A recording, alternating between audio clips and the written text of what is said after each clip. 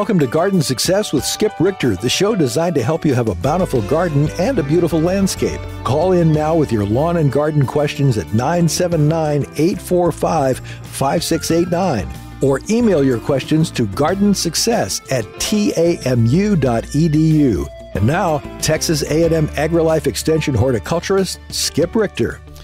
Well, hello and welcome to Garden Success. Now, we're normally a call-in show, but today I'm coming to you by tape, so don't try to call in. We will return to taking calls in future shows. I just have a little break here, and so we pre-recorded this. I have some things I'd love to talk to you about based on questions that I get at the AgriLife Extension office and just watching gardeners over time and being a gardener myself. And so that's kind of what we're going to do today.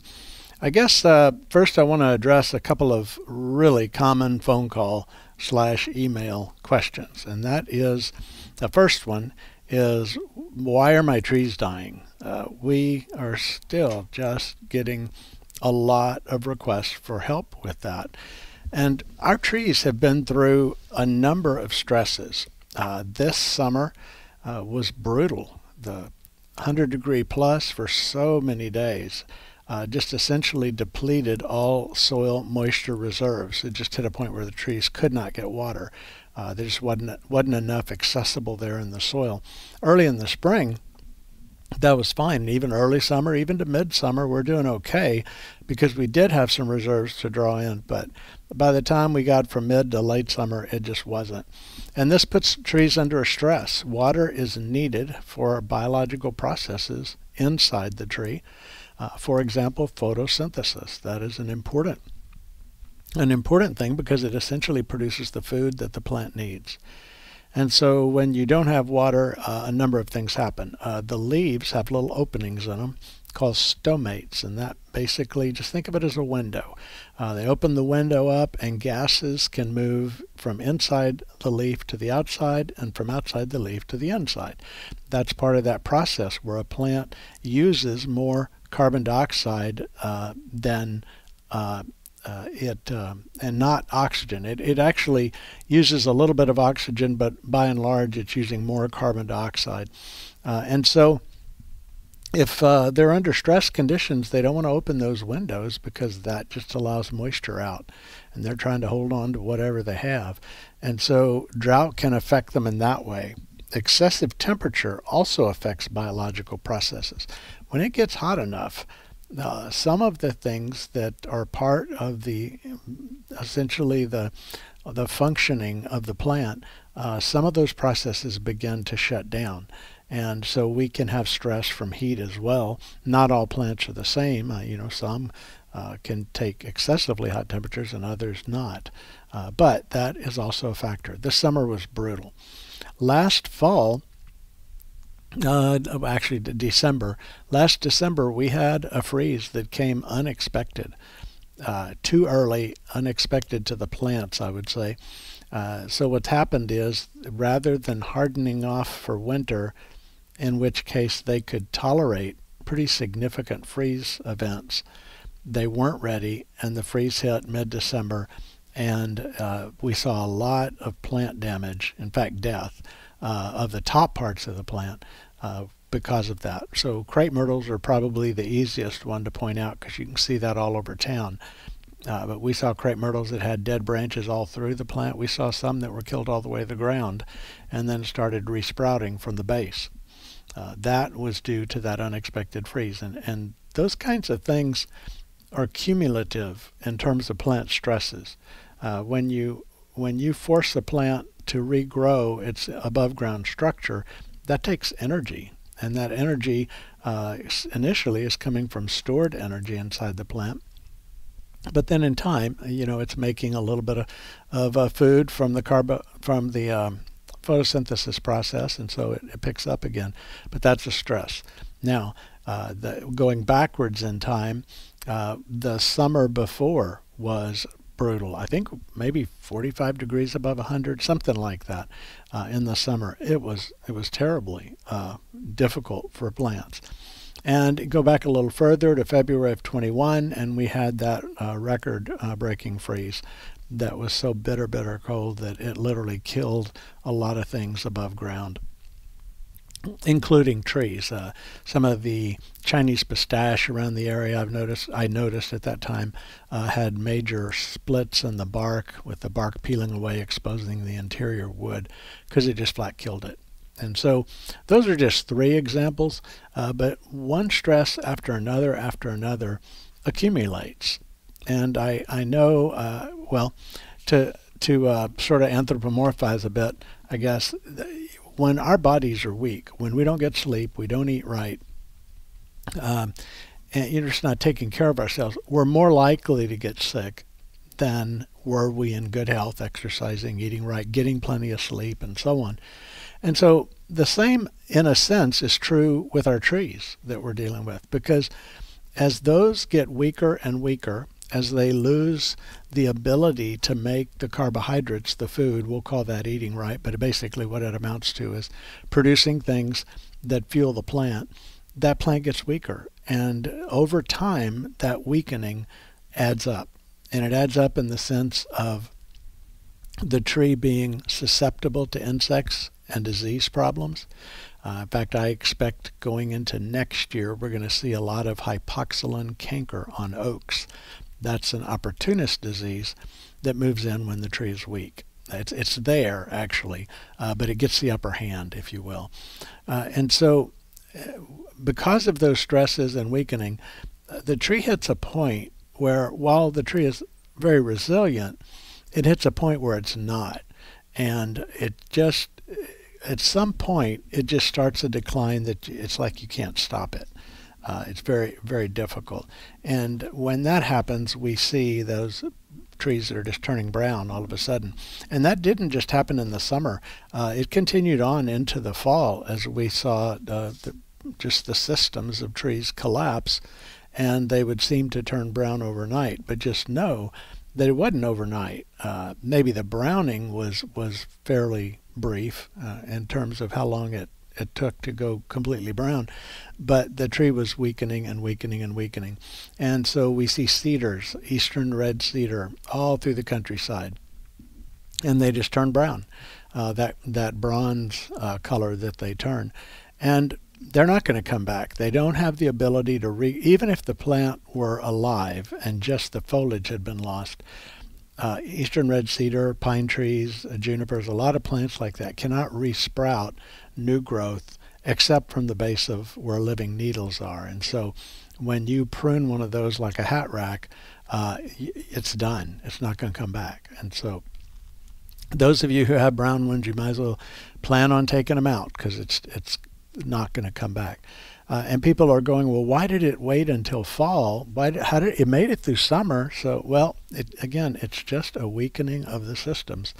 And at some point, we begin to see the visual, but in general, it was happening all along. It just wasn't as visible on the outside until the plant systems collapsed. And now no water's getting to the leaves, and they're turning brown very quickly. And so that's what we saw a lot of. What can we do for trees like that? Well, at this point, not much. When we are in warmer temperatures and we go into excessive heat and we get the drought that goes oftentimes with that, a rescue watering now and then can be helpful. You don't think of your tree as like your lawn where the sprinkler's coming on every week. Just occasionally, maybe 10, you go 14 days and the heat of summer and there's no rain and it's hot, just give a good soaking. If you can focus it on the area beneath the branch spread, that would be great. If you can water a little larger area, that's even better. But a good soaking means about between 1 inch and 2 inches of water to wet that soil deep enough to really benefit that root system. Again, we're not making them dependent on the garden hose. We're basically just rescuing them, and that is within our power to do. Fertilizing is not going to help. In fact, it can actually work against what you're trying to accomplish with these trees. They just have to be able to get back on their feet, so to speak, and begin to generate the carbohydrates and strengthen themselves over time. And we need to not have a summer like we just had again. Unfortunately, I suspect we probably will. So that's kind of the story on trees. That's a long story. We have like 4 handouts, one I wrote and a couple of others I pulled from the Forest Service and some others, on sort of explaining the whole tree decline cycle and what's going on and what we can do. And those are at the AgriLife Extension office. If you call there and just say, I want the 4 publications on tree stress, we can send those to you. But again, at this point, nothing much to do.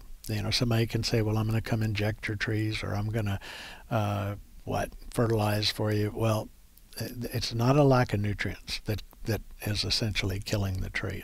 It's just those stresses of especially water and temperature. All right, well, I've kind of beat that horse to death. The other question that we get a lot of, and still are getting, is why is my lawn declining? Why is it dying?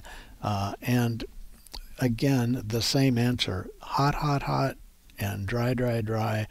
Add that to some restrictions in water use, where we go into different stages of drought response, and the lawns just didn't get enough moisture to keep them going. And we saw large areas where the grass just died in people's yards, especially in the sun. Shady areas tend to hold up with a fraction of the watering that a sunny area is getting, and they still do okay. But that is what happened. Like trees, stressed lawns also are more susceptible to problems, specifically a disease called take-all root rot. Take-all root rot is a fungus, and it attacks the plant, and just like the name implies, it causes the roots to shrivel away and decay because of the disease, but then the plant has no way to take up water. And hopefully it could bring water from down the runner, from where there are living roots perhaps, but in most cases those older roots are also dying, and so you're left with a lawn that is just not able to really take up water very well. Things that stress lawns, in addition to the drought, are misuse of certain herbicides. Certain herbicides will affect the grass's ability to put roots down from the runner down into the soil, and especially misuse of those. Other things would be use of some of the broadleaf post-emergent weed killers, the ones where you spray because you got weeds in your lawn right now. Those, when the temperatures are above 85, certainly above 90, they can be very damaging to the grass plant and weaken it significantly, which again leads to more problems. And so our lawns are going through all of those things and more, and it's been very difficult for them. In some cases, you just have to resod. In other cases, you might put some pieces here and there where there's larger areas, gaps where there's no living grass. If you have sprigs that are going to be healthy, let's say, and they're about a foot apart going into next spring, that grass with good fertilizing and watering can close back over by midsummer pretty well. But you just kind of have to assess it. If it's weak and sick, it's not going to grow and close over. And for a lot of people, that's not an acceptable condition for it to be that brown, very little green in it. One other thing to think about when you have lawns that have been killed back is now the sunlight can hit the soil, and nature abhors bare soil and will throw weed seeds on it and make them grow to regreen the earth in that spot to protect from erosion and all the other things. That's just what happens in nature. And so if you have bare areas and you're going to wait and let them grow in, you are going to be dealing with some weeds in the meantime. So be very careful with what kinds of herbicides you use. Read the label. I know we don't like to read instructions. I know it makes sense that if a teaspoon's good, wouldn't a tablespoon be better? The answer is no. No, as a matter of fact, a good teaspoon of a pre-emergent herbicide, when you make it a tablespoon, it actually is preventing your grass from rooting, not just the weed seeds. So be careful with that. So those are a few things those are two big questions that keep coming in. I have noticed that large patch, which we have always called brown patch, now brown patch is actually a different version of the fungus than what we have now as large patch. They're all Rhizoctonia. I think they're all Rhizoctonias. I know large patch is. And there are different strains of that can affect the plant different times of the year, different types of plants, and so on. But when you see the big round-ish circles in your lawn, sometimes they're perfect little round circles. Sometimes they are somewhat roundish, but maybe they join together two different infection points, and so you sort of lose that circular look. But when you see that, that is a fungus that is causing the leaves to rot off of the runner. The grass runners will regrow new leaves in time, but that time isn't until the weather warms up in the spring and we get a little bit of growth. You may get a little bit of greening when we have a mild winter, but in general you just have to wait because it didn't kill your grass. It just rotted the leaves off the runner, and new leaves, being grass blades, will come back in and fill in. So think about that. If you have that disease and you have it all the time, like every year you have it, I would, number one, look at some cultural practices that you're doing. And number two, in the meantime, I would go ahead and use a preventative fungicide to prevent the circles. Once the circles are there, you can spray a very effective fungicide against large patch on the lawn, but you still have the circles, and so it didn't really change what you're seeing. It might help prevent future infections, additional circles from appearing, but that is one of the few times when I would recommend a product before I see a problem. Most of the time we don't do that, but with large patch and take all root rot, by the way, it also can affect in the fall, but especially in the spring. Get those night times in the 50s, and it can be very happy there. And so we put the pre-emergent down in order to prevent that from not pre-emergent, the fungicide down ahead of time to prevent that infection.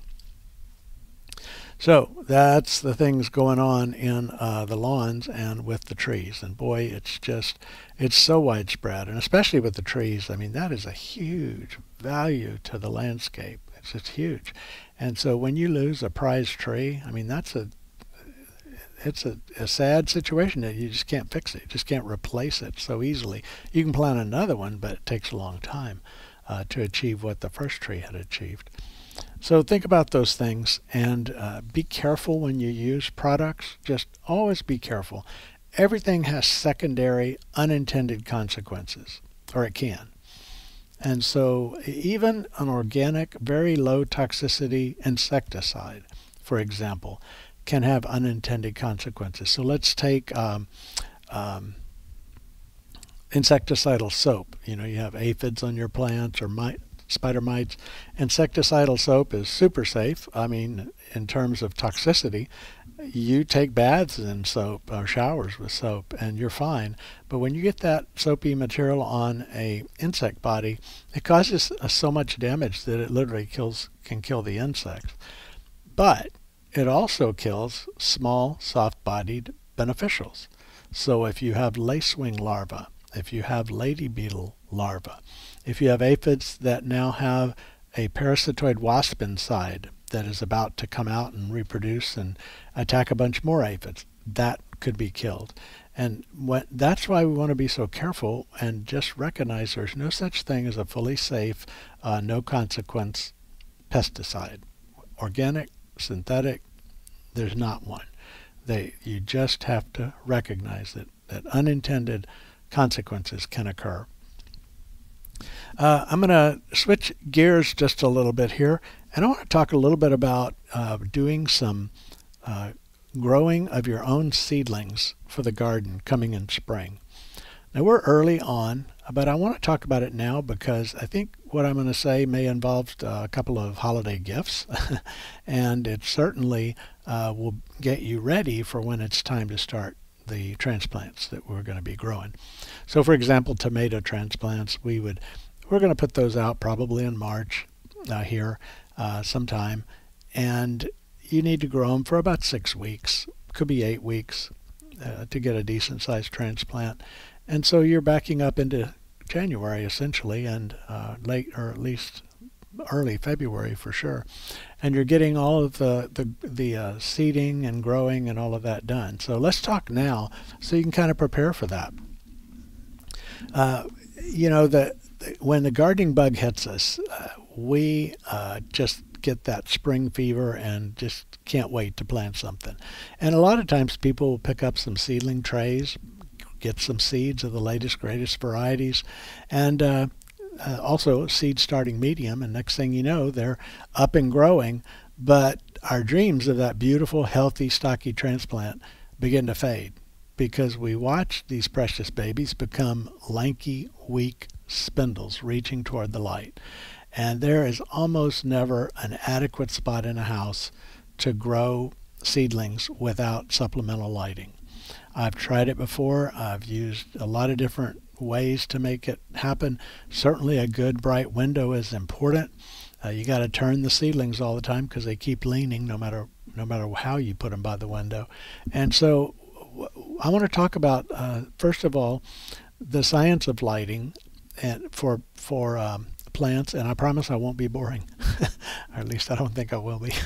When it comes to factors in plant lighting, and quality plant lighting is perhaps the most important thing for growing a good transplant inside.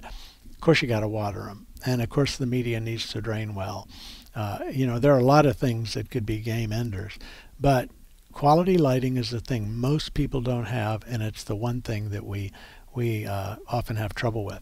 There's three factors in plant lighting: the quality of the light, the quantity of the light, and the duration of the light. So not all light is equal. Our eyes and plants see light, if you will, differently. And the terms you may be familiar with when it comes to lighting, like your home, are not the same terms and won't be of much help when it comes to lighting your plants. So for example, you buy a light bulb or a fluorescent tube, the old-time fluorescent tubes that now are more and more going away, it seems. And you'll see things like watts, lumens, lux, and then the term temperature. So watts are the energy the light uses, and it ends up either as heat or light.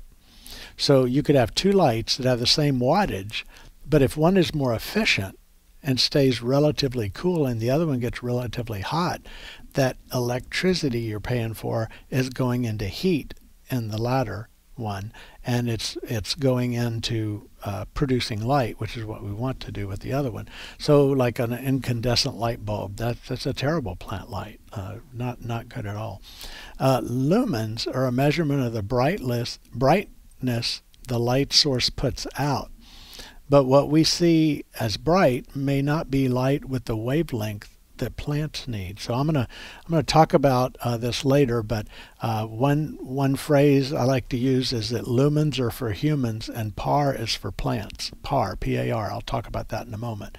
But all the things you buy a light for to put in your home, it's for your eyes that all those things are being, lux and lumens and temperature and all that. Plants, it's a different thing. So lux is just the intensity of lumens over a given area from the light source.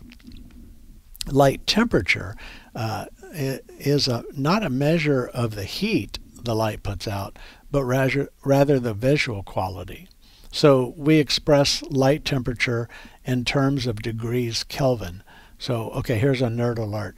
The Kelvin scale reflects the color of light emitted by a, quote, black body radiator heated to various temperatures. So, when you heat this black body radiator to certain temperatures, different lights come out, and that's why we say that it is the temperature of the light. And that it's kind of a weird way of doing it, but okay, end of the nerd alert on that one.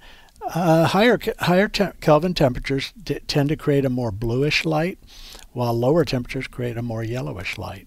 And the Kelvin range can be helpful because it gives us an idea of the wavelength range in the light, but it can also be really confusing. And here's why.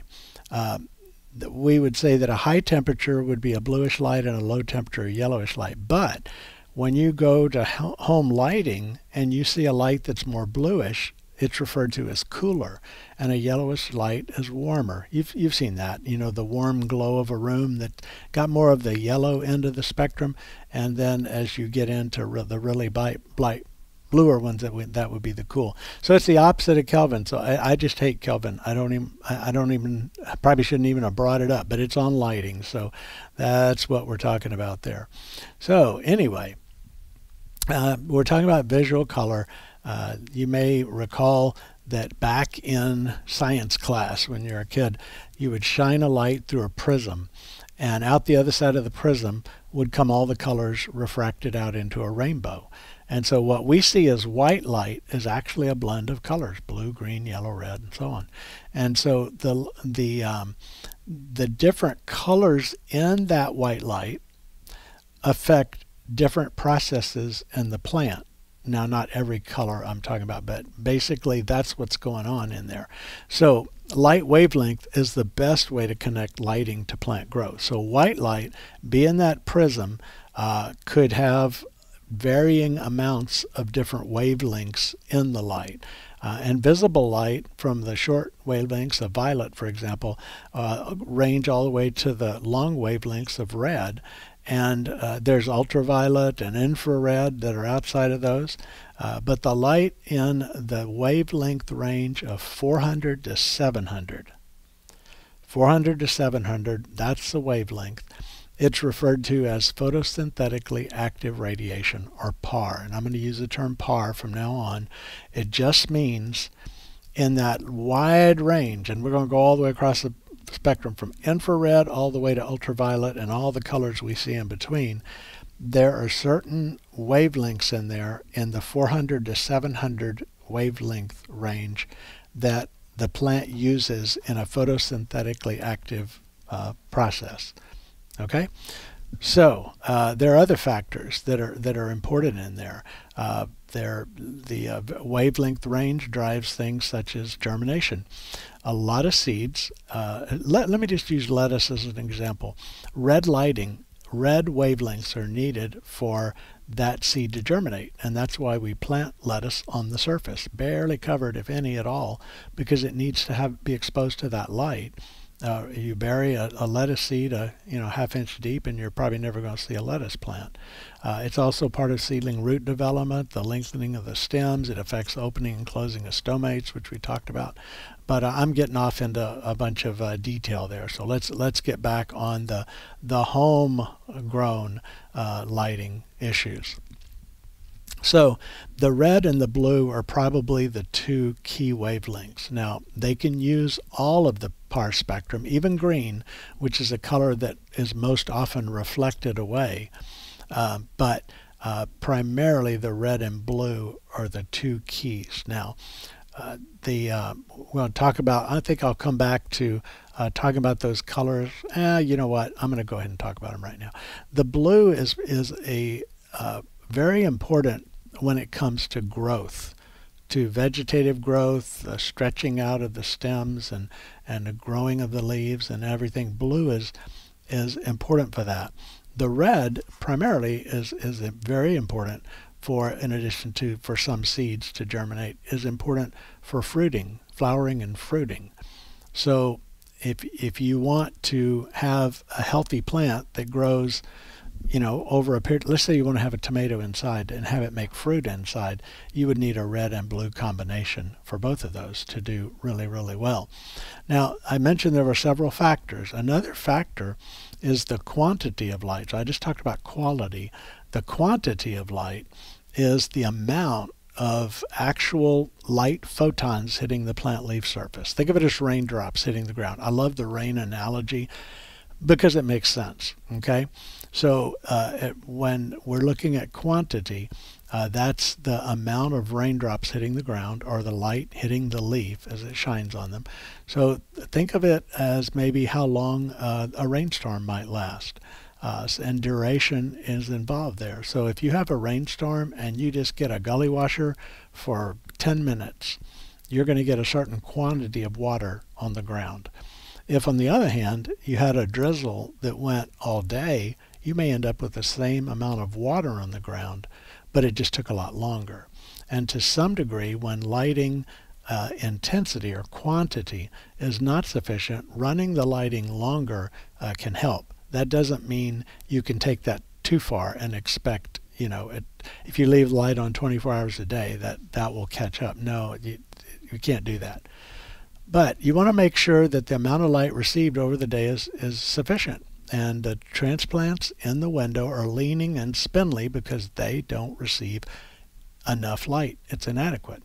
So going back to that rain analogy where I was saying you could get an inch fast or you could get a sprinkle over time of the same amount, you need to make sure they get that adequate amount.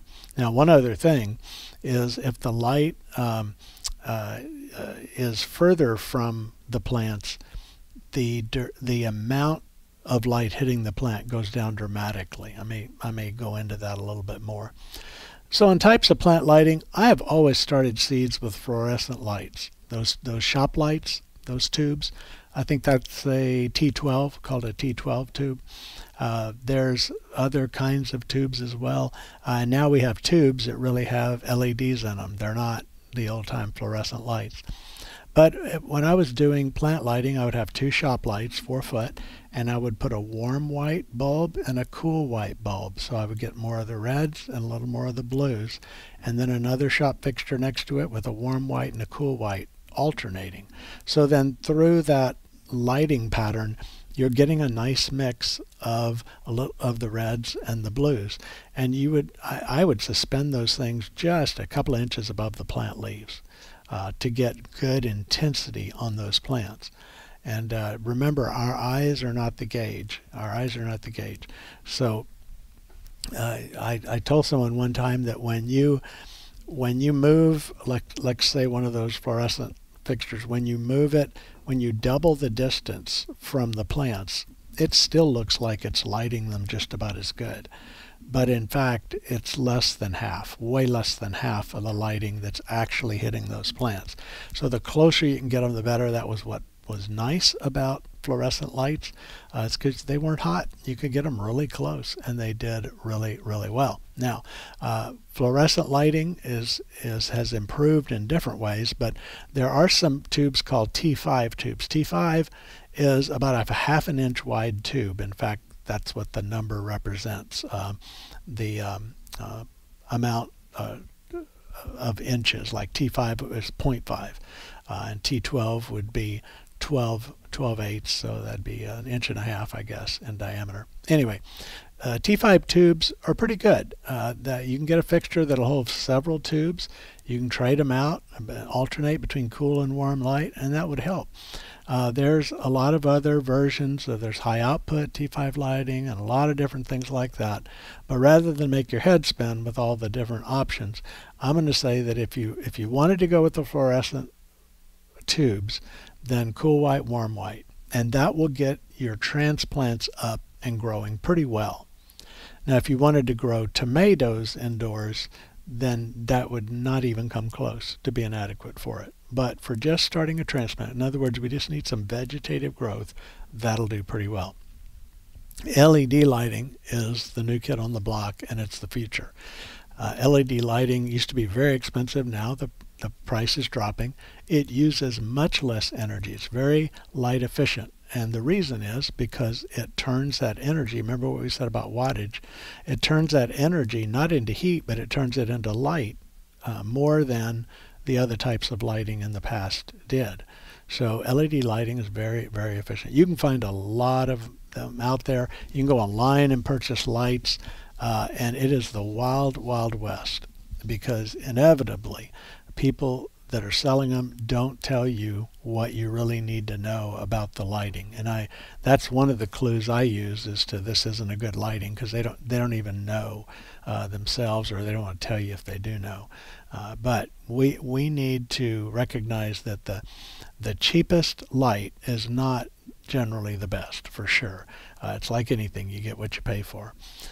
So if you're going to purchase an LED lighting system, look for information like the PAR, P-A-R.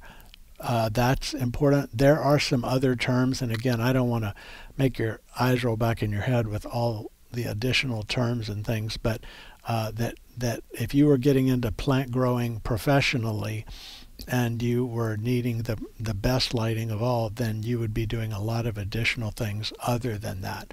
So things like the photosynthetic photoflux density and the daily light duration and on and on. You can have meters that help you with that. But for your plant lighting, I would just look for one that is very helpful. By the way, there's a book that I think is an excellent book. It's by Leslie Halleck. She's a horticulturist up in the Metroplex area. And she has a book called Gardening Under Lights by Leslie Halleck, Halleck. It's a very readable book, lots of good information for people that want to go deeper into plant lighting. And I know some people like to even maybe have a little herb garden on the kitchen counter, and you can buy the little kits that have the lights already in them and things, or you can create your own and purchase that. So just a few things to think about. Whenever I'm growing my transplants, I have some like cardboard that I put foil over, and I put those walls on all four sides of the tray. You can, duct tape it together or whatever, and then the light goes on the top. So light, as it's going out, is hitting the foil and reflecting backward, and so you're getting a little more intensity of lighting just by doing that. That's just a minor little tweak, but I found it to be very helpful. One thing you do want to know though about growing good, stocky, healthy transplants is they need to move. The plants need to move. Nature is very, very resilient, and when you look at plants that are pushed and bent in the wind, the tissues in those plants get stronger. That would be true of a tree trunk. Maybe you bought a little tree that had a trunk the size of a broom handle or a mop handle on it, and if you tied it to be perfectly still, the tissues don't develop the same strength as if that tree were moving in the wind. That's why when we stake trees, it's best to let them move just a little bit in the wind and to do that. Now, our little tiny transplants are the same way. If you have peppers or tomatoes or whatever kind of transplant you're growing, you can just run your hand over the surface of them. Some people use a little pencil or something like that, and it just sort of bends them this way and that. I'll do it a couple of times a day at the house. Just move them around a little bit. Some people will have a oscillating fan. As it goes by, it moves them and then goes away and then comes back again. And that may be a greenhouse way to do it as well. But that movement causes the stem to become stronger and stockier. And so the fancy word, the whole idea is just a concept of nature. So think about your muscles, for example. If you just tie your arm behind your back and don't ever use it, well, you know that it gets weaker and weaker and over time. But if you go to the gym and work out and you wear that muscle out and you're causing it to contract a lot, and it just gets stronger and stronger over time. It's the same thing. It's the same kind of concept. I think that probably makes more sense. All right, so temperatures are important for seed starting. You want to make sure that if you can, ideally, it would be somewhat of a cool room for your warm season transplants, but warmth underneath in the soil or in the growing media. So people put these mats underneath, and I have started things before in my garage, which gets pretty darn cool. But with that warmth underneath rising up, it does just fine. And really warm, luxurious temperatures, lots of humidity, and the plants aren't moving, that's when you grow very weak transplants. So just something to think about. Now, all those things are available. You can go online and purchase a light. You can go online and purchase the trays and the little insets that you grow your transplants in. Many times you can get those with a little clear plastic cover, so you have a little mini greenhouse. Just remember to brush the seedlings as they're up and growing to increase that stem strength. But maybe someone on your list is a gardener. Maybe you're the gardener and you can drop a hint to someone on your list. But those could be a really cool gift. Some seed starting media, maybe some seeds, or a good quality plant lighting. Once you start propagating your own plants, it is an addictive hobby. It's a lot of fun. Whether it's starting from seed or whether it's taking cuttings and rooting them and growing a plant from a cutting, or there's a lot of other ways to propagate vegetatively like that. The thing I like about seed starting is I'm always wanting to try new varieties, new things. There's only about 800 bazillion tomato varieties out there, and you're only going to find a few in a garden center. Some garden centers really go all out, but a lot of times there's just a few options, and maybe you want to try a new one that has just come out, and those don't tend to make it to the mainstream. Because, when someone goes and buys a tomato, they want a big boy or a celebrity because they've always heard of those names and they want to try that. But with seed starting, you get to try things that nobody else has access to. And that's another fun thing about that. I hope that's helpful.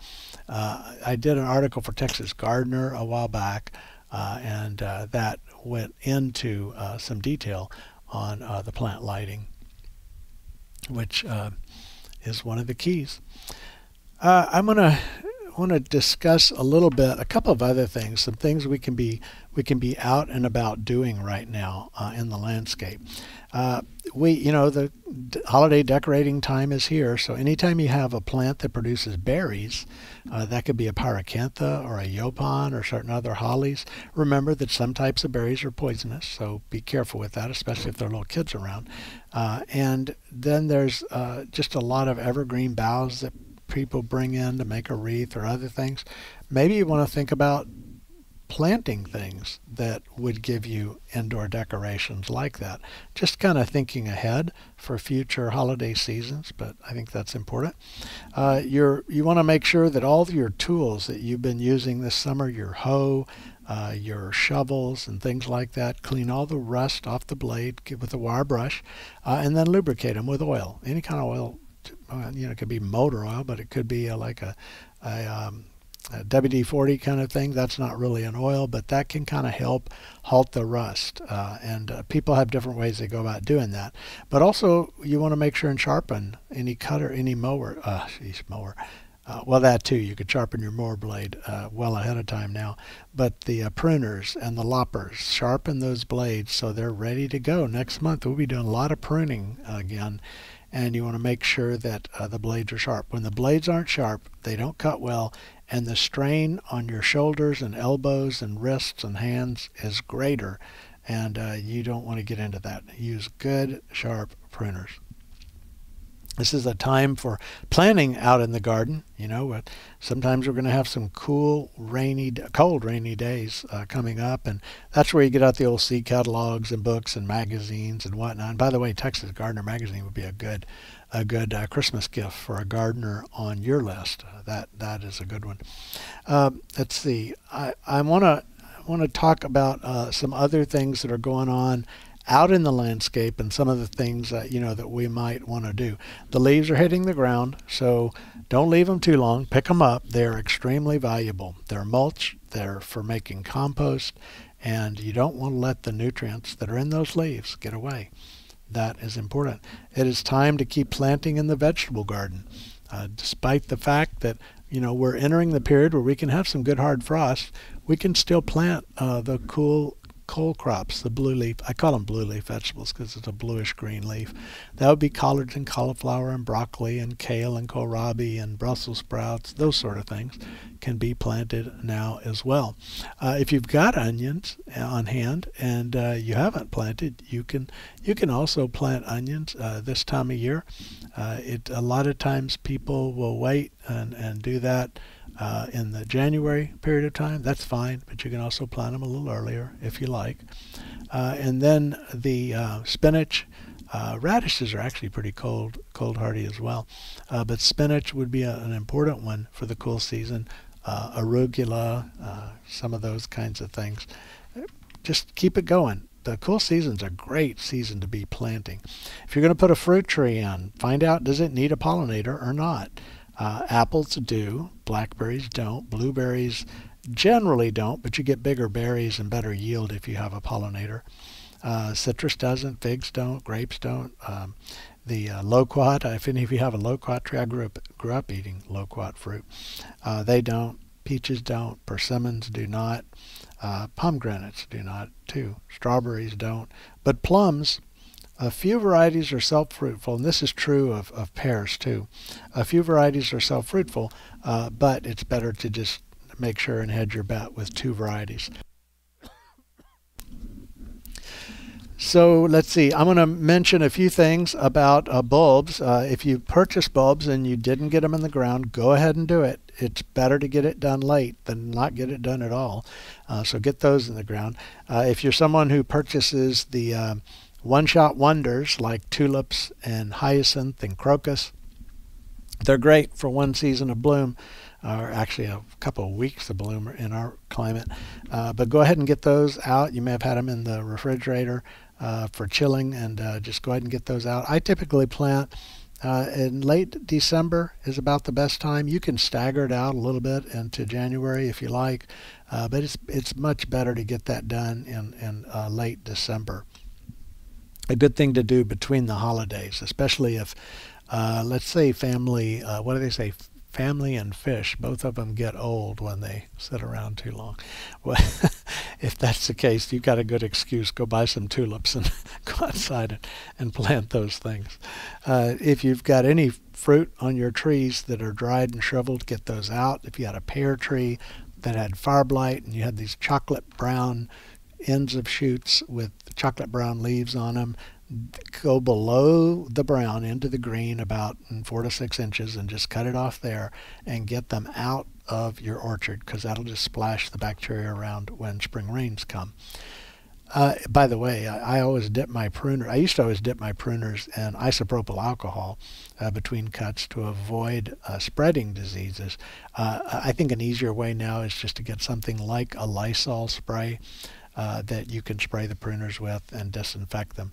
Remember, when you're done, you want to oil them, and you want to make sure that any rust or sap or things like that are removed from them.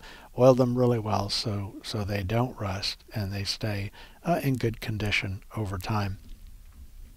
And if you've got color in the landscape, let's say violas and pansies and alyssum, those kinds of things, fertilize them a little bit. It helps to give them a little boost. Now that the temperatures are cooling off, the activity of microbes in the soil slows down just a little bit. Our soil is pretty mild in temperature, but it slows a bit. So a little extra boost to nitrogen is important. And think about this. People say, well, and you'll see this, a fertilizer is sold as something for blooms, and it'll have a real high phosphorus, the middle number. Well, that's fine if you need phosphorus, and it also is helpful at planting time, so you have that in the soil. But in general, the thing that gives you good blooms on your winter flowers is a moderate amount of nitrogen, because every time you create new shoot growth, you have more places where new blooms can now form. Some of these things just bloom themselves to death. I mean, they really do. You look at some of these flowers, and I had some petunias last spring, and it was hard to see the plant. It was just solid pink flowers, wall to wall over the top of it. And I don't know how those things survive, because they're essentially shading the light off their own leaves. So that doesn't do well. Any beds that are going to be renovated, maybe you're pulling out a particular planting and going to put a new one in, go ahead and put about 1 inch of compost on it and work it into the soil to prepare for that new planting. I think that will be very, very helpful. We always want to improve on things a little bit. We're going to be doing vegetable gardening really 12 months out of the year here in this area, and it's just always a good idea to continue to build your soil better and better over time. If you haven't done any ornamental grass planting, you ought to consider that. Ornamental grasses, I really like them in the winter time when they go completely tawny colored, but the frost forms on those grass heads and the light coming through the grass heads early in the day or late in the day, it's really beautiful. Really, really beautiful. And so I don't think we use enough ornamental grasses in our plantings that we have. If you haven't started a compost pile and you want to, boy, now's the time. Well, lots of leaves available for doing that. If you can mix green stuff with the brown stuff being leaves, brown stuff essentially meaning it's high in carbon. Not all brown stuff is very low nitrogen. They're like cow manure is brown, but it's got a lot of nitrogen in it. So when we say brown stuff, we're talking about carbon materials, which typically is leaves. And then the green stuff would be living plants, things like that, vegetable trimmings and whatnot. Not everybody has access to those, the green stuff, so you can sprinkle a little bit of fertilizer as you build your compost bin or compost pile, and water it, keep it moist, water it as you build it. If you build a big old compost pile in a compost unit, it's going to be very difficult to get that wet in the center. It just sheds water very well. So each time you do a layer, you just sprinkle it a little bit. Throw a little very light amount of fertilizer on it, sprinkle it really good, add some more layers, and you can do that again, and that will help it to decompose a lot faster. The more you break up the material, the more you chop it up, the faster it decomposes, because there's more surface area for the microbes to have access to. And that's especially true with leaves that are glossy, like an oak leaf or a pine needle or magnolia leaf. Breaking those up gets you past just having that gloss surface that things are trying to access, and it speeds it up a lot. I always mow over my leaves. In fact, that's how I pick up my leaves, is by using a lawnmower and starting on the outside of the yard and mowing in circles all the way to the middle as the discharge chute blows the leaves forward toward the center. And by the time you get to the center, you can just rake them right onto a tarp. It's real easy to drag them around and to get them where you want them to go. Those are a few things to be thinking about at this time of the year. If you are going to plant any kind of a woody ornamental, that could be a tree, a shrub, it could be a woody vine, it could be a rose bush. This is a good time to get it done. The sooner the better. I know we think about planting roses in February, and that's fine. You can do that. There's no problem there. But there's no reason you can't plant one now either, because it just gives it a little bit more time in order to establish itself before that inevitable next summer comes. That first summer is basically the make or break summer for new plants that we put out there. And so any kind of a head start we can give them is a good idea. Remember, when you dig a hole, only dig it as deep as the root cylinder in the container. So find the topmost root on the plant. Sometimes the thing's been buried as they've repotted it into bigger containers. Find the topmost root, and how far is it from that root to the bottom of the container, and that is how deep you dig the hole, so that it doesn't settle after you've planted it. Make a big wide hole, especially in a clay soil. Sometimes those holes can become sort of slick sided, and we want to make an ugly hole, make it wider, or just take your shovel and chop into the sides of the hole a little bit, and create that environment where the roots can easily spread out. Now, deer are an issue. Often they're an issue in the cool season because they're hungry, and there's not as much browse, or the number one food for deer are shrubs and trees, leaves, basically leaves. Very different from cattle that are feeding on grasses primarily. And so deer get hungry, and they'll come in to where they'll do a number on your plants, and you just have to make plans for that. In some situations, a scare tactic will keep them away, at least for a while, but not usually for a long time. They get used to it. But fencing is certainly a possibility. If you have a little garden, you can put about a 6-foot, 7-foot fence in your garden. Maybe 6 foot would be enough. And the deer, if the garden is small enough, they won't jump in. Just think of it, if they jump from one side and the fence on the other side is right pretty close to there, they often won't try to do that, and it doesn't take as tall of a fence in those situations. There's a lot more you can do for deer. I'm not going to go into all that stuff now, but just be aware this is a season where they're going to be very happy. Of course, this is also a season where hunters are going to be very happy too, coming up here. Or actually, we're in it right now. You're listening to Garden Success, and we're normally our call-in show, but we're coming to you by tape today. And I'm just talking about a number of different topics, things that I think might be of interest to you. We will be back live again soon, but in the meantime, just sit back and enjoy. There is a lot of good information out there in magazines and in books as well. And I would encourage you to find some things that are written for your local area. I know that Doug Welch wrote the Texas, I think he's called it Doug Welch's Texas Almanac or something like that. It's a real good book telling you what to do at this time of year. If you go to A&M Press, there's a number of books. There's one on vegetables by Dr. Masabny. There's some on fruit. There's some on grapes that are really excellent for planting as well. I have one called Month by Month Gardening Texas from Cool Springs Press. That one is written. That was one of the biggest challenges was writing that, because I try to cover the whole state in it, and I do, but it is a bit of a challenge without becoming excessively wordy when you're trying to address issues month by month of the year in all these different areas. This is a big state. You probably know that. If you're not from here, I'm sure the people who you are around now that you arrived in Texas are more than willing to tell you just how big and wonderful the state of Texas is. We had a movement in our cold hardiness zones in this area where you may not have changed zones, but your temperature has changed about 3 or 4 degrees typically. And for a large part of the country and parts of Texas, they did change zones. So if you lived on the border between 9 and 8B, you're now in 9.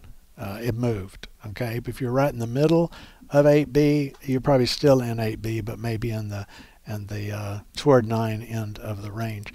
What does that mean? All that means is the coldest temperature of the season of the year on average. So like let's say last year the lowest it got, and I can't remember the temperatures, but let's say the last year the lowest it got was 15 degrees.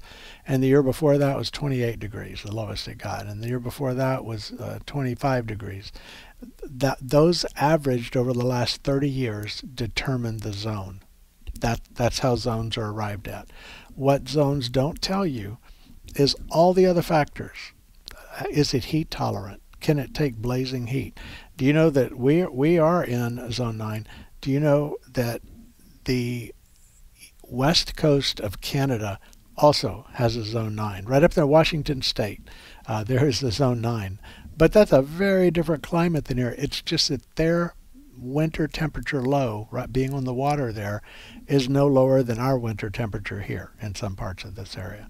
So that's just something to think about. Remember, zone's important, but zone is not all that there is.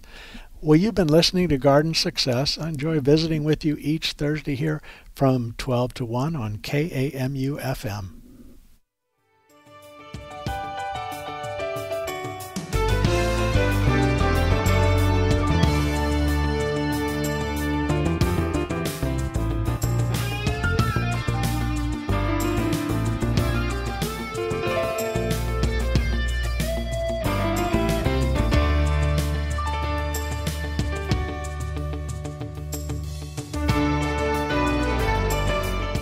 You've been listening to Garden Success with Texas A&M AgriLife Extension horticulturist Skip Richter. Join us again next week as Skip discusses your questions about gardening and landscaping in the Brazos Valley.